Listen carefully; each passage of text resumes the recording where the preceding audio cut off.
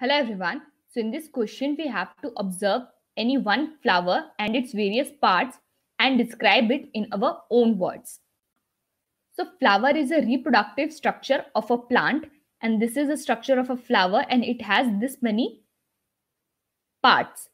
So first is sepals, then ovary, anther, petals, stigma, style and filament. So these are the parts of flower and we will go through it one by one.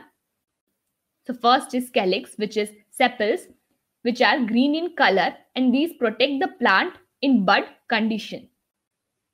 Second is corolla, which is petals.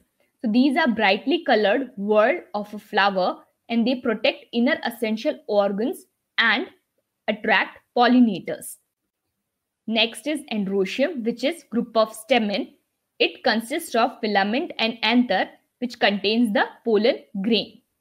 Next part is gynoecium, which is carpel or pistil. It consists of style, stigma and ovary and it bears ovules.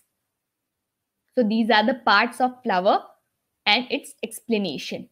I hope you understood the explanation. Thank you.